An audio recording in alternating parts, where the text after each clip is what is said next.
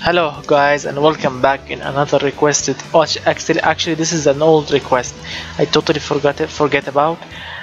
This is a 40 PSI racing engine. I mean, someone requested this crazy idea with a for a 40 PSI. Really? I mean, more than 30 PSI you will not gain that much difference. I mean, no, this is not a truck engine or a massive industrial engine that needs so much boost. I'm gonna try and make it run at 40 psi without exploding or losing power, so I'm gonna try good. Okay, so making a racing engine, what is a proper racing engine, do you think?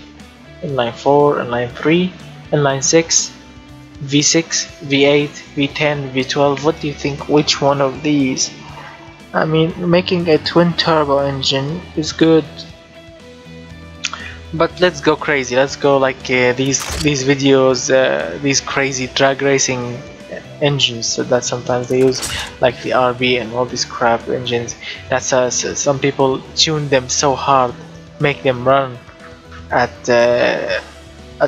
thousands of horsepower from a normal inline 6, like an RB or a JZ engine. If it was one JZ or two JZ, or an RB24, RB26, you know, on all these inline 6 families.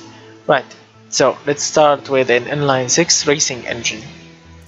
Let's use, I'm not gonna make an RB or a 1JZ or 2JZ, no, because all of them requires two engines, twin turbos, and the game doesn't support twin turbochargers for a in any inlines, inline 4, inline 3, inline 6. This game doesn't support twin turbo for them, only single turbo, except the V engines. All the V engines get twin turbos. Right, so let's start here.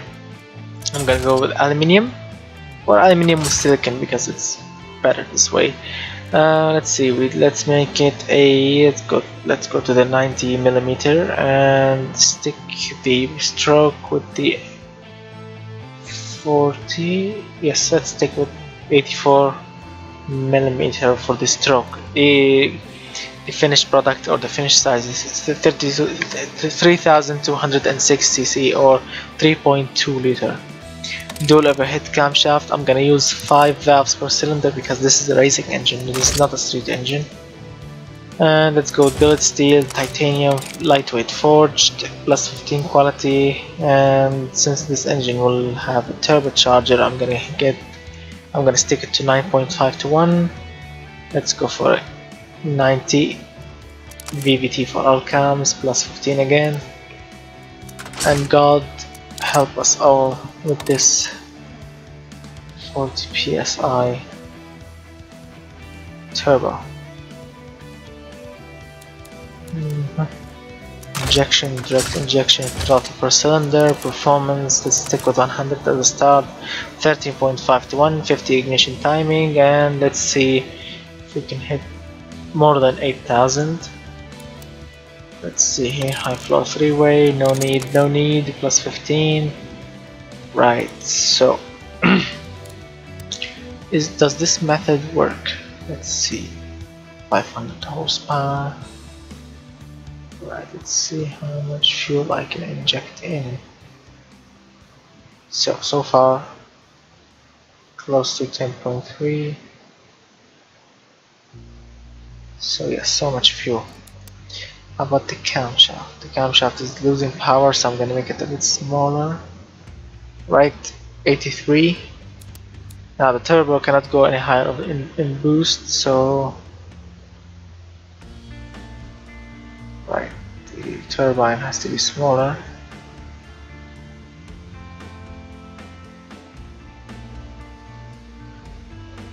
Right, so this is the maximum or the biggest size here. Let's see, 600 horsepower and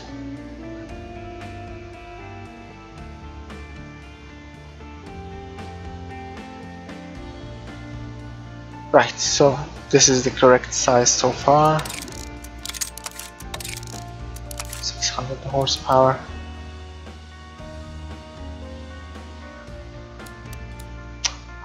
forgot about the exhaust. That's why the engine was choking.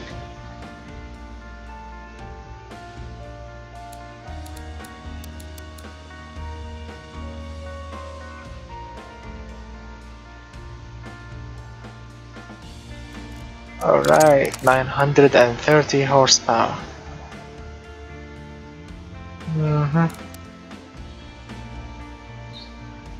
There's no point of increasing the size of the camshaft because we are not gaining anything. As you can see, the fuel is on the max, the ignition time goes on max, the turbo running at 40 PSI. I mean, this engine has reached its max potential. The exhaust cannot go any larger. Let's see here, any difference here? No.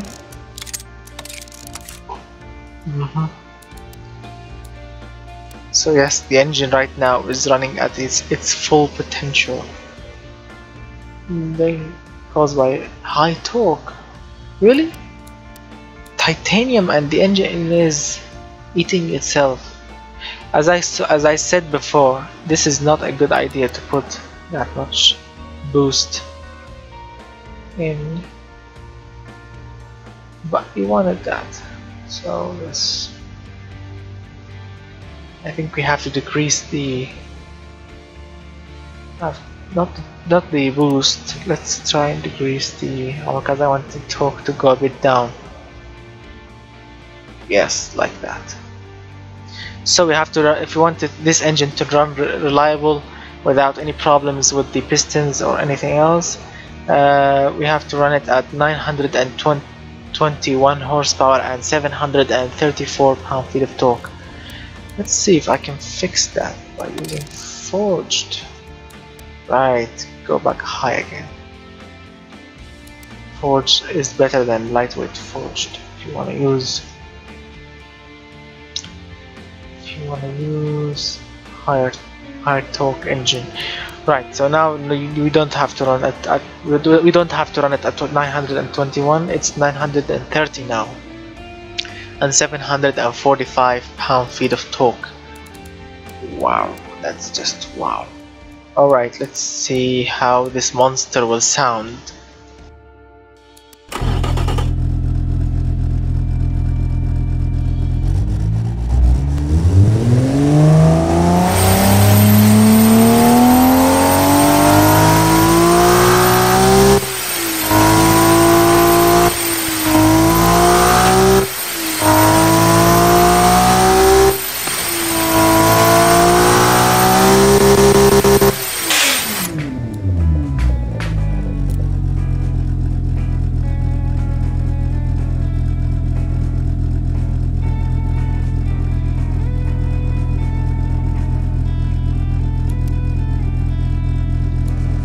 So as you saw, guys, the engine is making ton of power and ton of torque, but as you can see, the game is choppy now. I mean, the frame rate is crappy. I don't know why does that happening.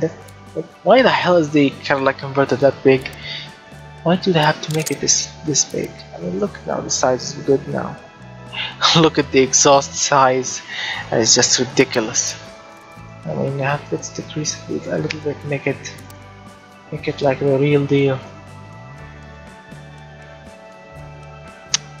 If I want to make more horsepower, I have to make the exhaust look like crap. No catalytic converter. Yeah, that's more like it. Look at the size of the exhaust of that thing. Right. So this is a racing car. This is a racing car. No need for emission controlling crap.